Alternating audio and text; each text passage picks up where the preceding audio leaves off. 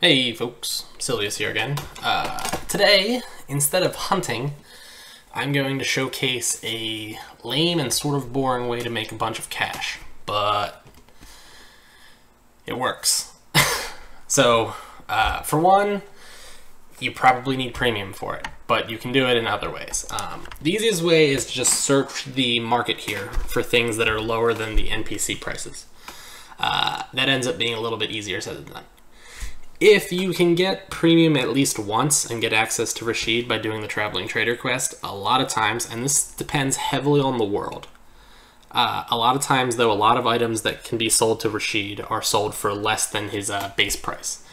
One of the ones I know usually happens is the Mercenary Sword. Not the case here today right now, but sometimes the Mercenary, or maybe it is the Mercenary Sword. Let me pause real quick and check. One sec. Nope, Mercenary Sword sells to Rashid for 12k. But yeah, that of course was just one of the options. Another option, and this unfortunately requires premium also, is the various gems. Blue gems are 5k items, so I mean, not a great increase there. Green gems are, well, none of those are good prices. I think green gems are also 5k. Red gems are 1k, so on each one of those, you're making 100 gold profit, and all you have to do is walk to an NPC in Yalhar. Violet gems are 10k, nothing good here, and yellows are also 1k. So I'm going to pick those ones up that are at least 50 GP profit. So gems are an option. Olympa used to have vampire teeth, cheap, not currently, which is a shame. Dragon's Tails was another one that was often lower. That's not Dragon's Tail. I don't know why I clicked on Dragon Slayer. Dragon's Tail is not today. Green mushrooms sometimes. Also not today. Alright, so those are the ones that don't work. The ones that I found best though are the items that are sold to that goblin guy, Rafzan or something like that, in Venor. So that takes, and I want to double check my current all first. So Ratatanas, let's check price them real quick. Ratatana. I currently have 125 Ratatanas. I have that order down there for them at 350. They sell to that NPC who you don't require anything fancy to do for 500 apiece. So I'm making 150 gold on each one. And he's right by Venor. It's not like he's anywhere complicated. The Djinns you can do the same thing with, but they're harder to locate. Also, their quest is kind of hard. So anyway, somebody poached my deal, though, with the 2 gold deal, but whatever. So Ratatanas, Life Preservers, which are actually, I think, axe weapons. I have 109 of them. I think they sell for either 300 or 250. So you can make profit off of them. They're 300, by the way, now that I think about it. Spike shields are another one. They sell for 250. Somebody poached me on spike shields. Somebody poached me on spike shields. Yeah.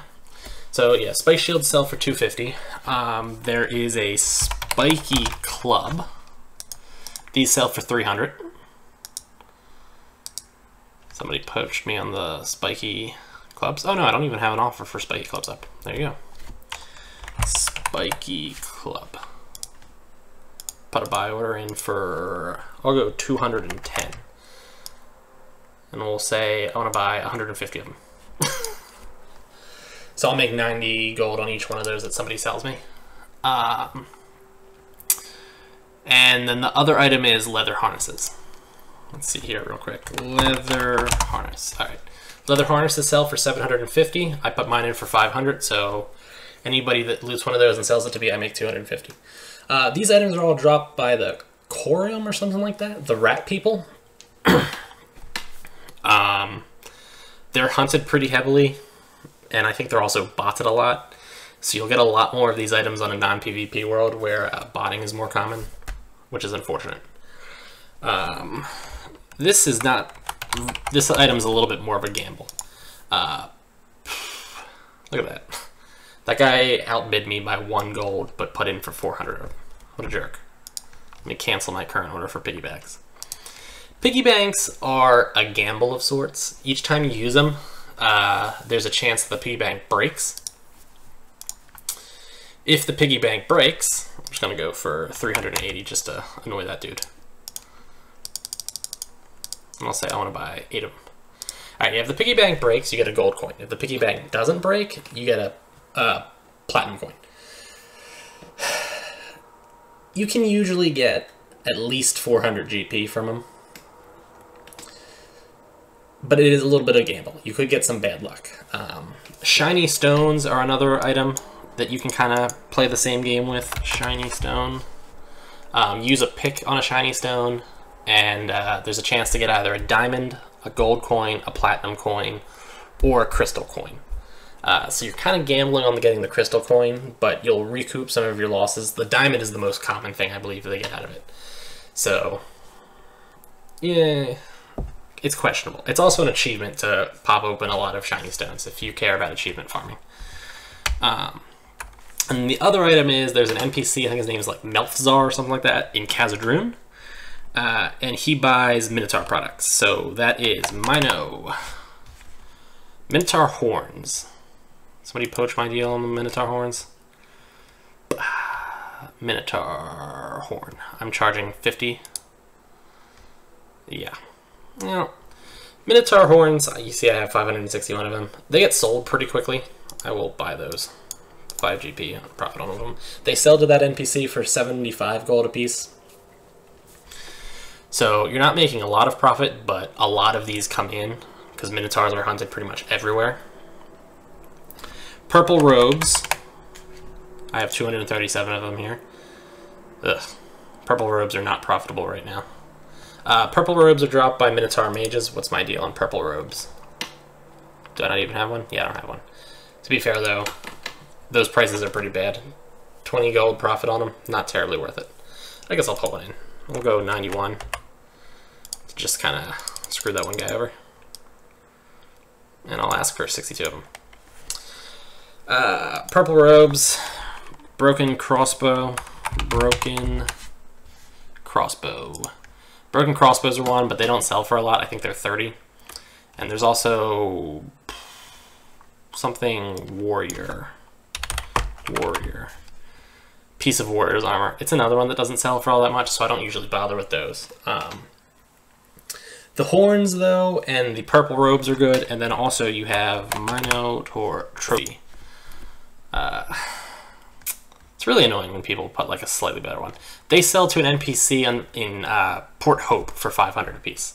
They're also sort of annoying in that they don't stack in your inventory, so it's kind of a hassle to like process a large amount of them. But you can make some decent profit on them too. So this is just a real cheap and easy way to get some cash, but it requires you to have some cash in the first hand. And you also need to be premium because you need to, well, you don't need to be premium. It's a lot harder to do this profitably if you're not premium. And the reason for that being, you can't put orders in on the market if you're not premium. So if you're a premium player, you can put the orders in like I just did where I'm buying 100 of them and I can name my own price. We're going to Khazad-dûm real quick. Khazad-dûm. There we go. So yeah, you put your own order in and you name your price that's, you know, lower than the sell price. And then, you know, people sell them to you. A lot of people seem to like go with that mentality, although they like ridiculously lowball the prices. Like if the item is selling for 1K, they're like, oh, well, I'll just offer 75 gold. So usually a lot of people just won't sell at those prices in the first place and deal with it their own way. Which is a shame. I also want to check, surprisingly enough, crystalline armor was something that I found sometimes worked. I'm going to pause real quick to price check crystalline armor. So give me 1 sec. Okay, crystalline armor goes to Rashid at 16K. So if you put in a price for maybe, let's say like 14, you can make 2K on a crystalline armor, assuming you can sell to Rashid. The reason why I say Rashid is good, and you can hit Rashid up if you just buy like 1 month of premium total, is because he does come into Carlin on Sundays. So you can do all of your selling to Rashid on Sunday. Pro tip, if you're going to sell to Rashid, or if you're going to do the Rashid quests, some of the items you need for Rashid quests involve iron ores, a deer trophy, a goldfish bowl with a goldfish in it, obviously. I think those are the only items that you could buy from other players for the Rashid quests. Buy them before the day comes around. You need the deer trophy on day 1 on Monday, and you always have to do Rashid's quests in the same order. So buy yourself a deer trophy if you're going to buy it and not loot your own. Buy yourself a deer trophy on like Wednesday, Thursday, Saturday, or something like that. Because what ends up happening is everybody's trying to do the Rashid quest at the same time.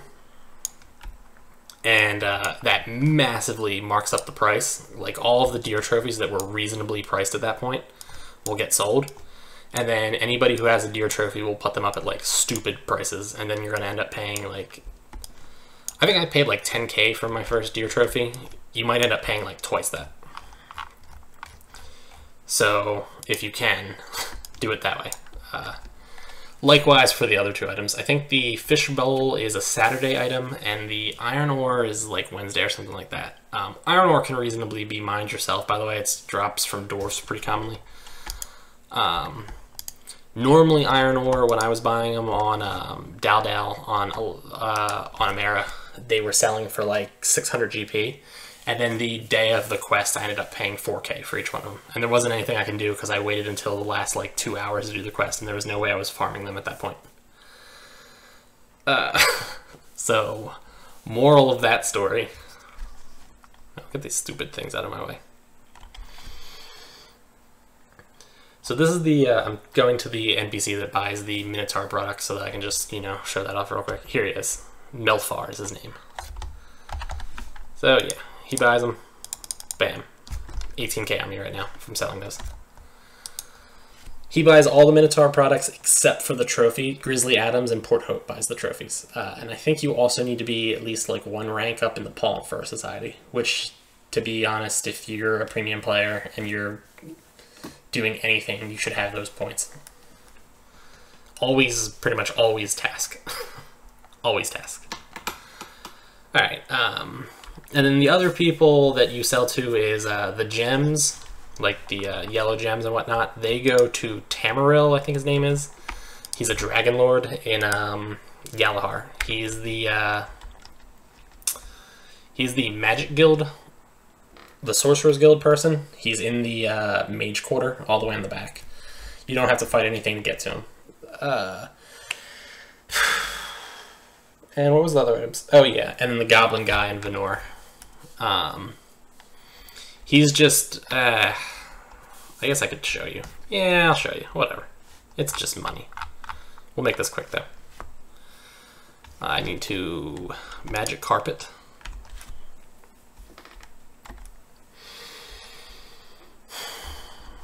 Man, I can't wait to get my air conditioning on. We want to go to Darashia. We want to spell Darashia right first, though. Darashia. Yes.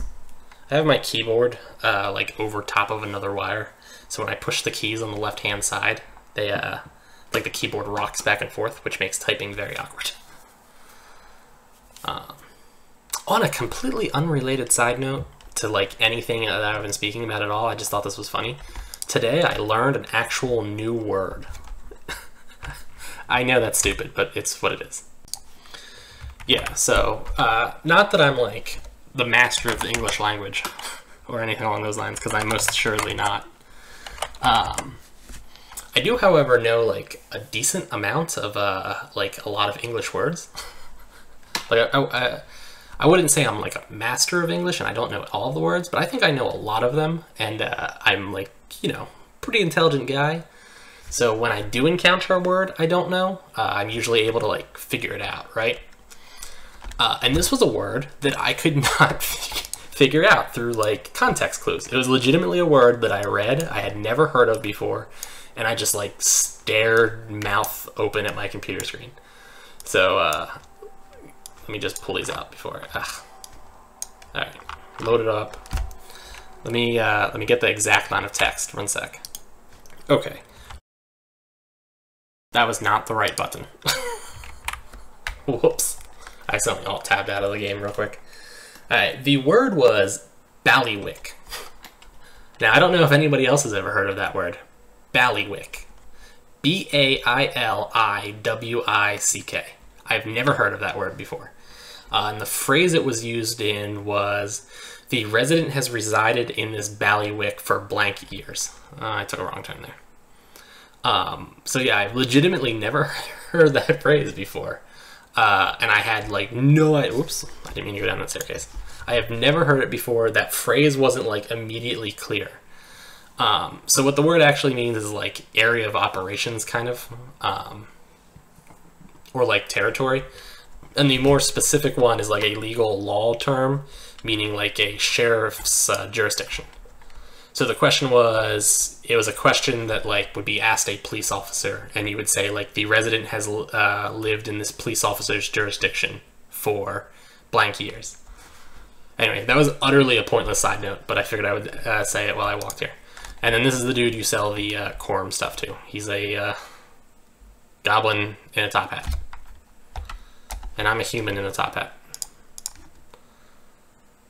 So yeah, he also buys fishing rods and ropes. I think, yeah, okay, yeah, he only sells fishing rods and ropes. Buys, sorry. So if you happen to have a rope on you or a fishing rod that you don't want to sell, make sure you don't just hammer on the button. Also on that note, Rashid buys an awful lot of items that you could conceivably be carrying on you at any given point. One of which is light shovels, so don't accidentally sell your light shovel to him. Alright, that was it. That was a cheap and easy way, if you're a premium player, essentially, to make some quick gold, but you have to have some initial startup. But it worked for me. I've made like probably 500k. It's how I've gotten most of my wealth on Silveus and Dal. So yeah, give it a try.